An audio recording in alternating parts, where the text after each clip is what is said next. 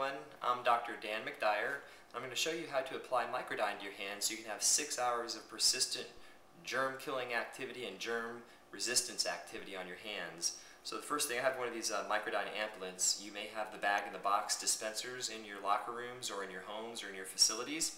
But with the ampullets, you just tear off the top and squirt the entire contents into your hand.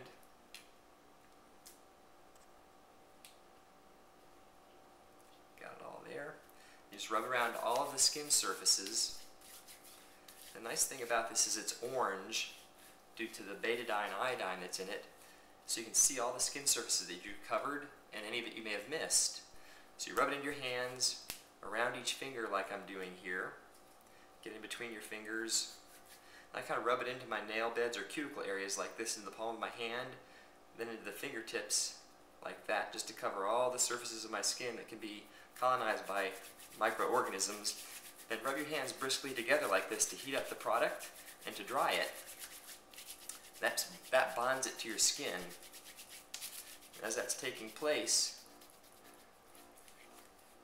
you're giving yourself the 6 hours of persistent activity. Now you're going to notice that your hands are still a little bit orange or yellow, and that's just the iodine there. You just let it dry off completely. Then you just rinse it off in the sink.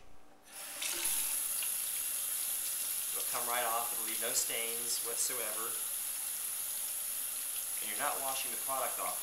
The microdyne is actually, the antiseptic elements are bound to your skin. They will not come off until your skin exfoliates. So you've got an active layer of protection that inhibits microorganism growth or germ growth for the next 6 hours. Then you just reapply it. So that's pretty much it. Enjoy the protection that microdyne provides you and stay healthy.